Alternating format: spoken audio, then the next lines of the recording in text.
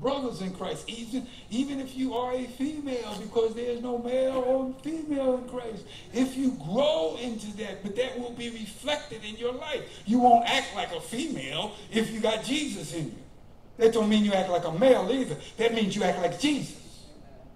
See, I don't act like a male anymore. I'm acting like Jesus. Now, I hope it don't offend nobody the way I talk, because I just got to let it out because it's in me. Then from a brother, you grow into becoming a son. A son of God. I ain't there yet. But I'll know when I get there. And so will you. And I believe he's going to have some people that get there, because you know what? It's needed out there. Because there's no semblance of the true power of the Lord on this planet out there right now.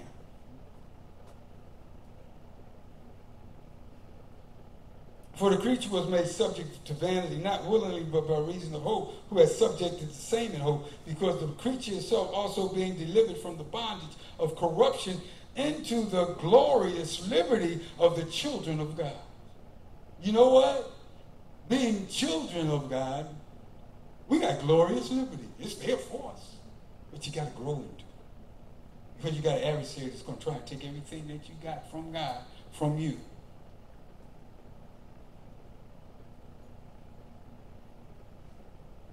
Because the creature itself also shall be delivered from the bondage of corruption into the glorious liberty of the children of God. For we know that the whole creation groaneth and travaileth in pain together. Now, ain't that so true? Look at this world.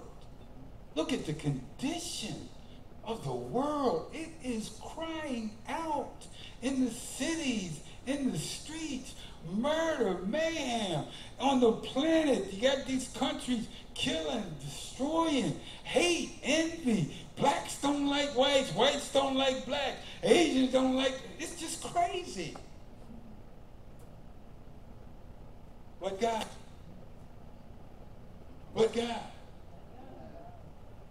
got a kingdom he can put his children in where ain't none of that existing. He wipes it out of your life. And not only that, but we also have which are the first fruits of the Spirit, even we groan within ourselves, waiting for the adoption, to wit, the redemption of our body. Yeah, we got some things going on in our body that we got to pray for, and that we moan and groan a little bit for it. But see, I'm moaning and groaning less and less. I'm doing more praising and thanking than moaning and groaning. I found out it's more beneficial. See, ain't nothing like thanking him for a blessing and getting another one. Whoa, I don't know where that came from. Thank you, Lord. Whoa, I don't know. I was in pain, but guess what? You took that pain away. Thank you, Lord. All I had to do was step in your house and boom, anointing hit me. All I had to do was make that step towards you and boom, he changed it. Keep stepping towards him and watch him keep blessing you and doing what on me.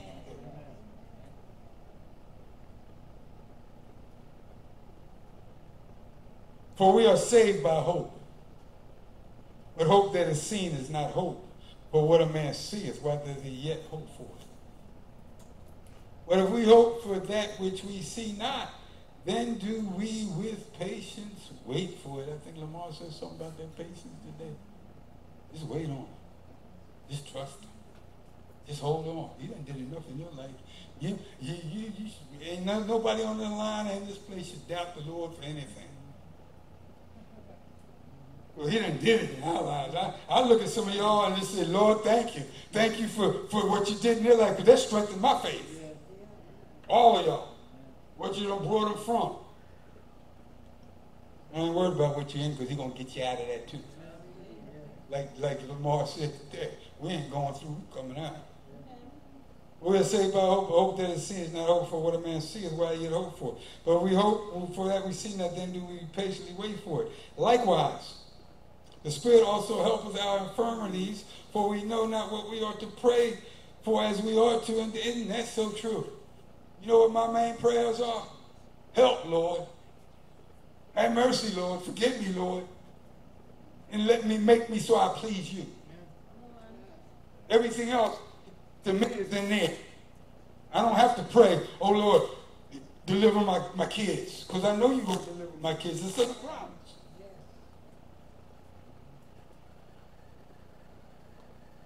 I remind them that he's going to deliver them.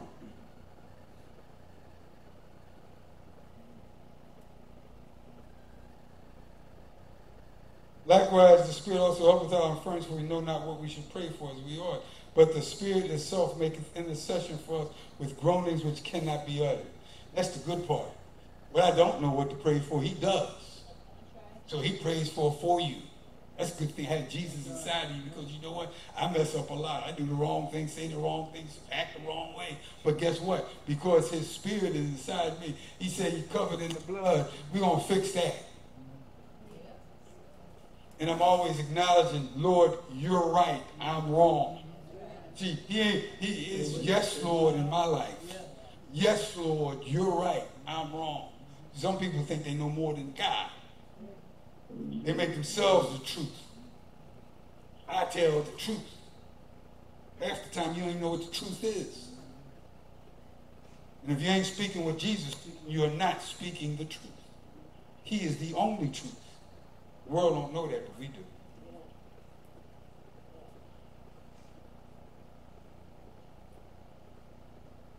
And he that searches the heart knoweth what is the mind of the Spirit. That's another thing that we are blessed with. Having the mind of the Spirit. This carnal mind, it is dissolving, it is going away. And the spiritual mind of Christ that has the power to obey God and do his will and yield to his word and be filled with the things that he says is taking over our lives. That mind of Christ. If it wasn't a mind of Christ, it wouldn't have been in the Bible. Because he put it in the Bible, it's there available to the believer.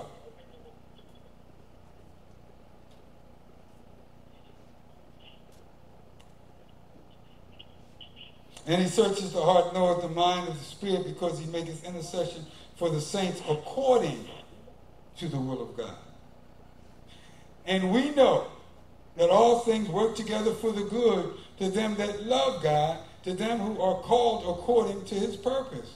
For whom he did foreknow, he also did predestinate to be conformed to the image of his Son. I want to read that again, so you can let that sink deep down into your spirit, so you can realize what he is changing you into, what you are being conformed into.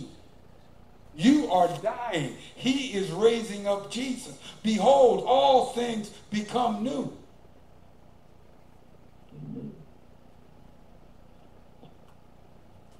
And he that searches the heart knoweth what is the mind of the Spirit, because he maketh intercession to the saints according to the will of God. And we know that all things work together for the good to them that love God, to them who are called according to his purpose, for whom he did foreknow, he did predestinate to be conformed to the image of his Son, that he might be the firstborn among many brethren. Amen. The first of many sons of God. That's what we're called to. That's what he will usher us into. But you can only get there by your faith in his word. Moreover, whom he did predestinate, to them he called whom? He called, to them he justified, and to whom he justified he also glorified. What shall we say to these things? If God be for us, who can be against us? Who can defeat Jesus? Who can stop him? No power, no Satan, no demons, no devils, no flesh, no people acting up and out. Amen. Amen. Go ahead. What shall we say to these things? If God be for us, who shall be against us? He spared not his own Son, but delivered him up for us all. Everything that we get through Jesus. Everything that's accessible to us is Jesus. Jesus has made himself accessible to us by faith in him.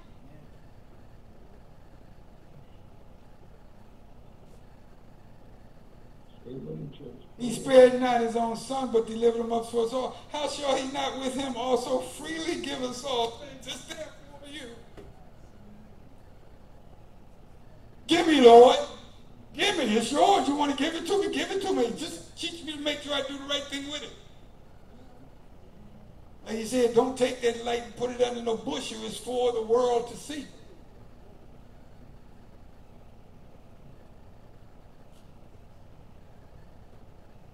Who shall lay anything to the charge of God's elect? It's God that justifies. I don't care what you did, what you've been in, who you are, how you. If God justifies you, justify. If God say, I'm going to usher you into my kingdom, guess what? You can come into his kingdom. And you know what? He got a kingdom for you right now, right down here, that's greater than that mess out there. But you got to believe that. Because faith is the only thing that's going to get you into what God got for you. Who is he that condemneth? You know, the enemy being here all the time trying to tell you, look at you. Look what you did yesterday. Look what you did today. Look how you acted. Look what's going on in your life. Look what's going on around you. He wants you to look at it. Jesus wants you to look at him. Jesus wants you to trust in his promises, trust in his deliverance. Holy Ghost remind you of what he done did for you. Now who you going to believe?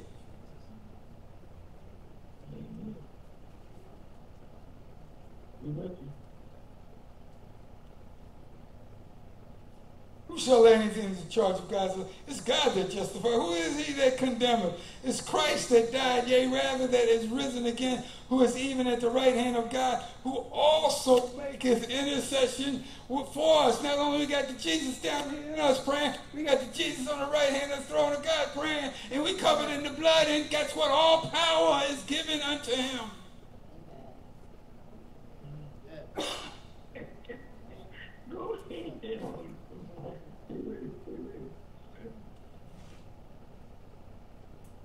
Who shall separate us from the love of Christ? Shall tribulation? Or distress? Or how about some persecution? Or how about give me a little bit of famine over here? Or a little bit of nakedness right there? Or a little bit of pearl, a little bit of sword. I don't care what he hit us with. We got the Spirit of Jesus Christ in our life, and it is greater than him. Yes.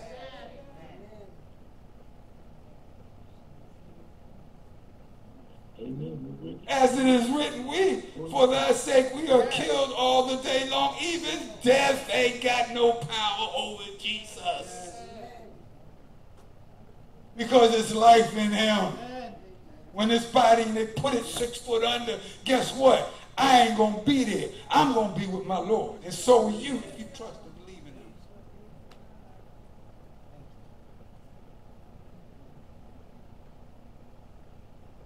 Who shall separate us from the love of Christ? Shall tribulation or distress or persecution or famine or nakedness or peril or sword? It is written, for that sake we are killed all the day long. We are counted as sheep for the slaughter. Nay, in all these things we are more than conquerors through him that loved us. God can defeat everything and anything on this planet. And I love Paul. He said, let me tell you something, for I'm persuaded that neither death nor life, I don't care death, I don't care what's coming, what's going, what's been there, no angels, no principalities, no powers, no things present, no things come, no height, no depth, nor any other creature shall be able to separate us from the love of God which is in Christ Jesus. Isn't it? It's your faith that's going to make that connection to it and give you the power to praise and thank him for what he's already done for you and reveal what is in you for his glory.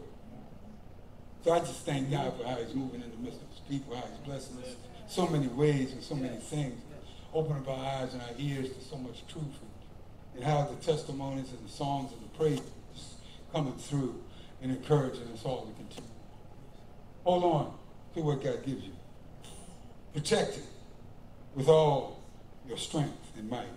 Seek him with all of your heart, and he will bring everything that he promised to pass. Amen?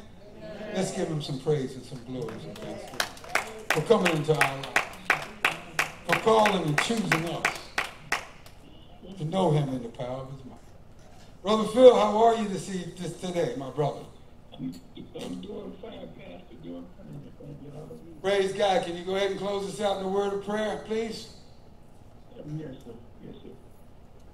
Dear Lord, we thank you, Lord. What a powerful message. What a powerful insight, God. You remind us of who we are in you. We just thank you that you're mindful and it's all made possible through Jesus Christ. And we have that access. We've been sealed, Lord. We're covered in his blood and his righteousness. We thank you that. We thank you for increasing our faith. We thank you for granting us the gift of life, the gift of family, the gift of finances, the gift of your spirit, the gift of your word, even your gift of love.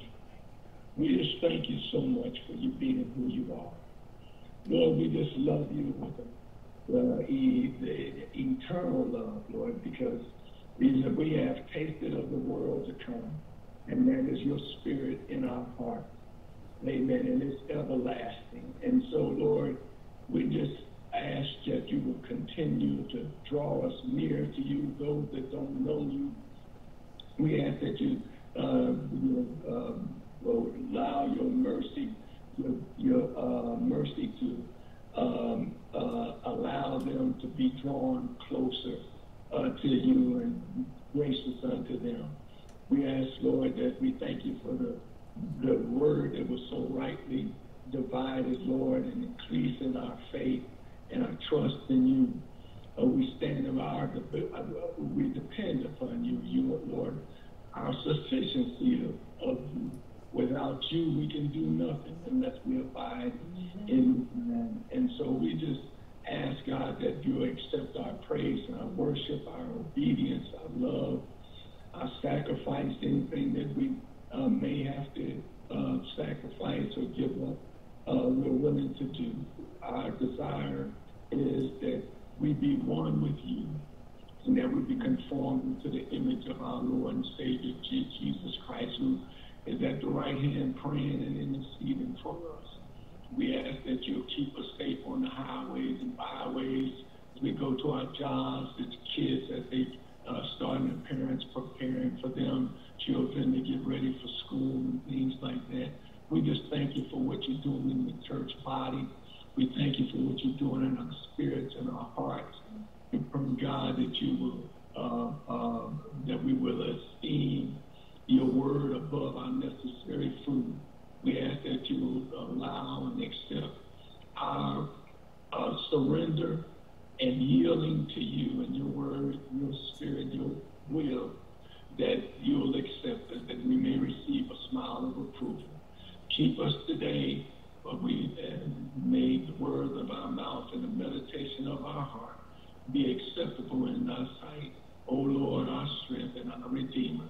In Jesus Christ's name we pray. Amen and amen. Amen. Amen. Call everybody and thank y'all for doing about it. Amen. I love you right back, my brother. We thank God for Jesus, for all the things he's done for all of us. Amen. Y'all have a good day. Have a good week. Lord willing, we'll get together Friday and praise him some more. And Brother Arthur will be ministering Friday. I will be listening in, but that's all. Thank you for being in church, family. Amen. Thank God for Jesus. Amen. God bless you all. Take care. Amen. Bye. Love y'all.